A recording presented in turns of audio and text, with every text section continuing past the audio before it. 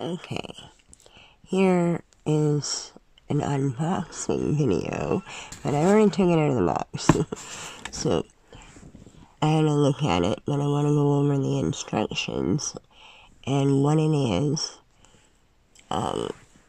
Incubator. Now, when I ordered it off of Amazon, there wasn't very much information. But now when you order it on Amazon, there is a lot of information. Give me a little bit here, but you can find it and look, or pause and read here. A lot of good information. When I finally ordered one, I didn't know this one came with a light, the candle, the eggs, no information on it. I just kind of see a little blurb, but it was a little bit cheaper, about $20 cheaper. So, $84 on Amazon. And then, here's a bit of the information here.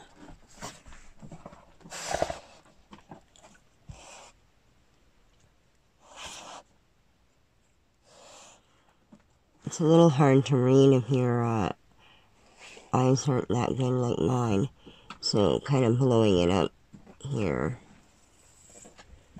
and having it on video might help. So, comes with pretty good instructions, and there's the front page. There we go. Oh yeah, lots of instructions. I'm not reading them out loud. If you guys want to read them, then you can pause and read. Or, there's lots of information on Amazon about it. Now, right over here. How to set all your dial. All your codes. That's pretty good instructions. Yeah, nothing on the back. Usually, Canadian instructions come with a French, but this has no French, just so you know. You might be able to get that on Amazon. I'm not sure how that works with French. Okay, let's open this thing up. I'm going to read the instructions more later before I actually do it. Get that out of the way. Careful. Careful. Careful. Yes, be right beside me. Alright. Here's our lid. It's nicely protected in styrofoam here. You got your power cord.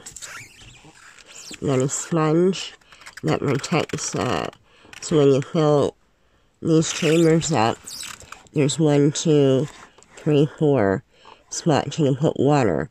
Now, they say you can hatch quail to, like, a duck egg in here. That's why I got it. I eventually might still want quail. But there's a video, I'll try to link it in my description, where they hatched quail, and one of the little quail drowned in there before they could get it out. So, you might want to put little stone, like, in there, little pebbles or something to prevent them from accidentally drowning in there, especially if you have quail. They can be small and a little bit weak. You might not be able to pull their head out very good. So, there's instructions and all that. I'm going to plug it in and show you guys that there be a trick here. So, with that little flashlight button, you can light up the incubator. But my chicken eggs are way too dark for it. The turkey eggs are okay. But I had to pick 9 out of my dozen to put in the incubator. And by day 5, I'll know if they're good eggs or not. So I might be able to switch them out, but I don't think that's a good idea either, but we'll see how it goes. Might have to switch them out and put new ones in, and they're only like a week, under 2 weeks old, so you might have them hatching at different times. What I really need to start doing is marking them when I pick them up, so which day, and then I know when I did it.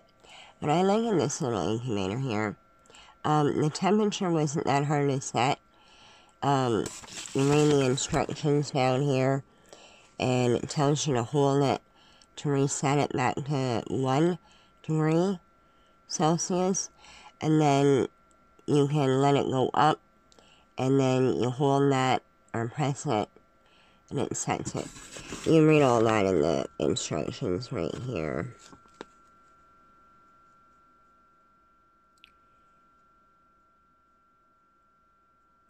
It wasn't too hard for me to figure out how to keep it around.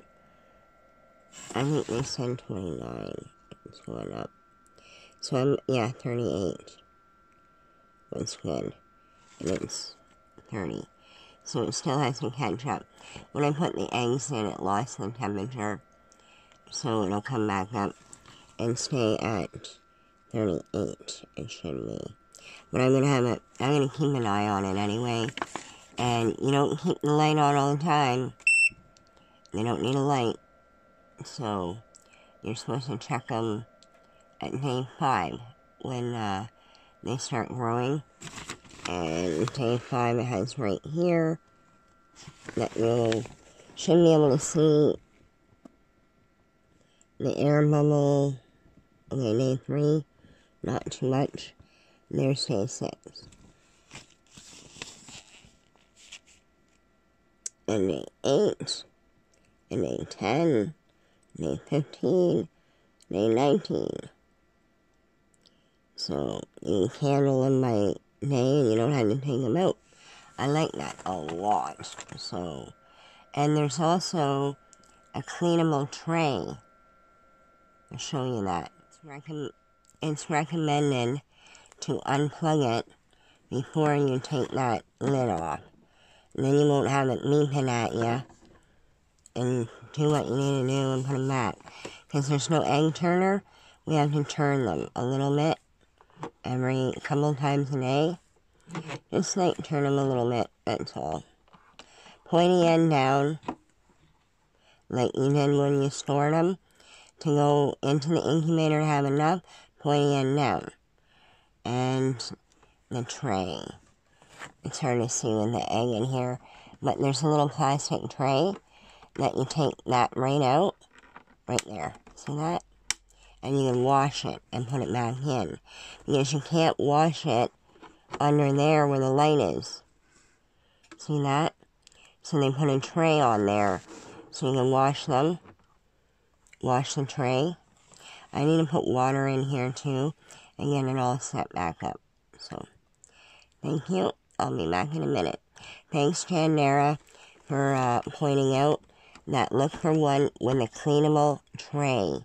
Because the brooder gets all nasty and you can't clean it, or incubator gets all nasty and you can't clean it, then bacteria can get into the eggs and make them no good anymore. So you want to keep things clean, and that's a good way to do it, a removable tray.